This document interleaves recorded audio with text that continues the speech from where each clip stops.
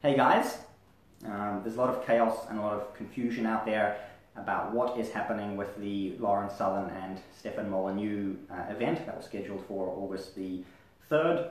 And so I've got a lot of messages, a lot of people wondering what's going on, and I'm not going to respond to everyone. I just thought I'm going to do a live video. I'm going to point people here. I'm not going to post a wall of text that no one is going to read.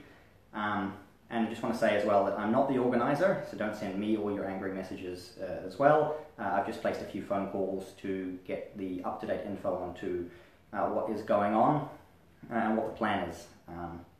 So first we should talk a little bit about what happened to get the event cancelled.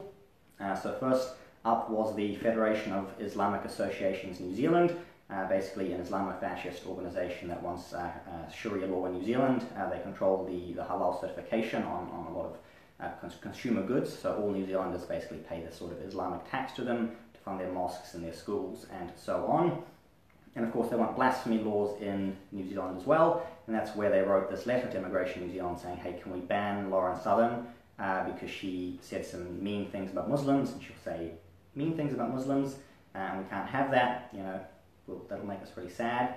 And of course the incident they were referring to was where she was in the UK. She exposed the hypocrisy of the kind of Rainbow Islam left-wing alliance, where she distributed these fake sort of LGBT Islam leaflets where she said, you know, Allah is gay, lesbian, transgender, Allah is for everyone. And of course that's not true, that's blasphemy. And for that she was banned from the UK because it was determined her presence was not conducive to the public good, which basically means, you know, blasphemy. You know, some certain people who won't be mentioned might riot if you come back. And somebody might want to link the video from her channel down below in the comments. You can watch the whole thing for yourself if you like. That's basically the incident that has triggered the Islamic Association to want her banned.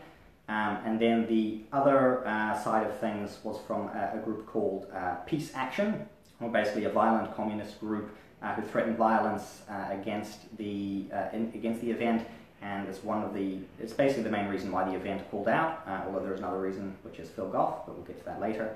They basically said, you know, the staff no longer feel safe and we can't guarantee people safety in the event because of the violence.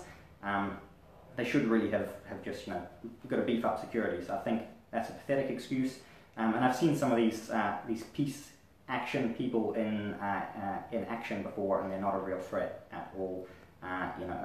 Basically the dregs of society, and they're not going to really cause a real riot or a real threat. So it's just a lame excuse to get the event cancelled. And they've obviously got lots of friends in the Labour caucus and the Green caucus who are all Marxists, and you know, they can pull strings to basically say, oh, there's going to be violence. And I already mentioned Phil Goff. He's basically the third piece there.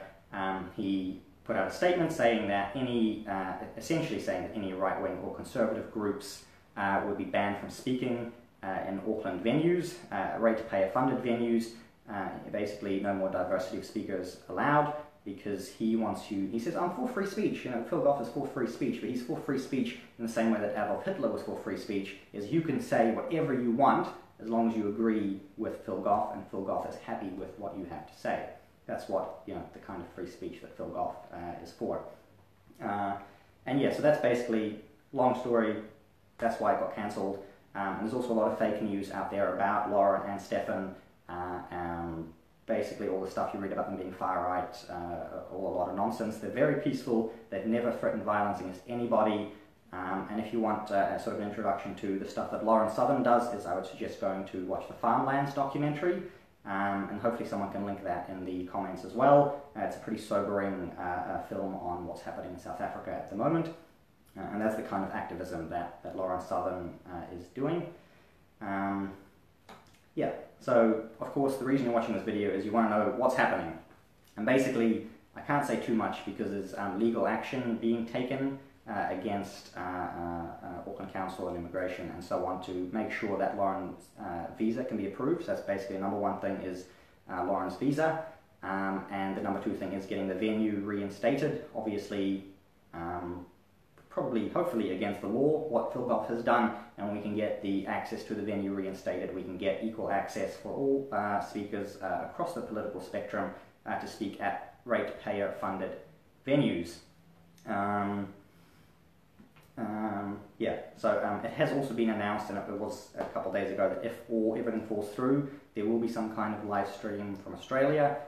We will be hosting, so Right Minds and other groups, we will be hosting viewing parties and so on, so you still will be able to meet up, we'll make sure that censorship doesn't win. We'll make sure that the fascists who are trying to make this event not happen will fail no matter what. But the real goal is to get the event back on, and that is just waiting on legal action. And there's nothing we can really say about that. I can't get any info. I can't tell you anything more than I know because I don't know anymore, and I can't find out any more info on that either. So it's all in the hands of the lawyers. So patience. And finally, we do have some free speech rallies planned for Saturday the 14th.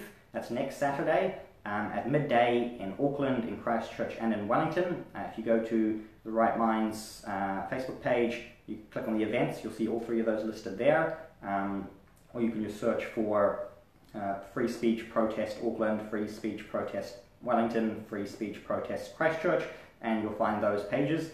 And they were initially going to be for Tommy Robinson in the UK, who's been jailed for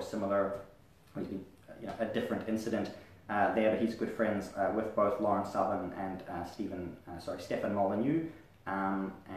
So I think we will have a good rally here, both to get free speech reinstated in the UK, throughout the Western world, and especially now in New Zealand, as it's very, very clear that free speech really is under threat.